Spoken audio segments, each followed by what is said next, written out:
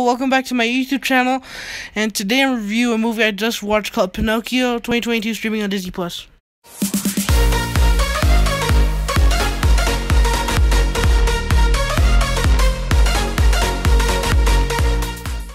So this is the new Disney Plus original Pinocchio, and I watched it the day it came out, and I thought it was pretty good because he tried to do some new things from the original Pinocchio, and half the time they're pretty bad, but also pretty good.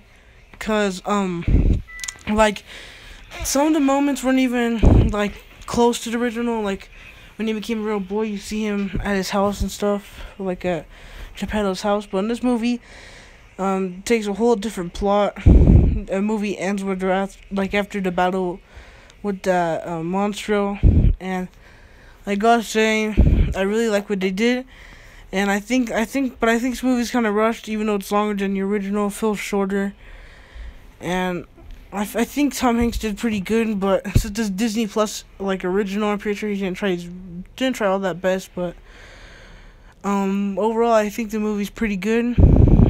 I would say it deserves at least 50 Rotten Tomatoes. Not whatever right now. I think it's 27 right now. I would give it a 3 out of 5. Thanks for watching. Also, it's better than that 2020 release that came out. The live action one stuff was creepy.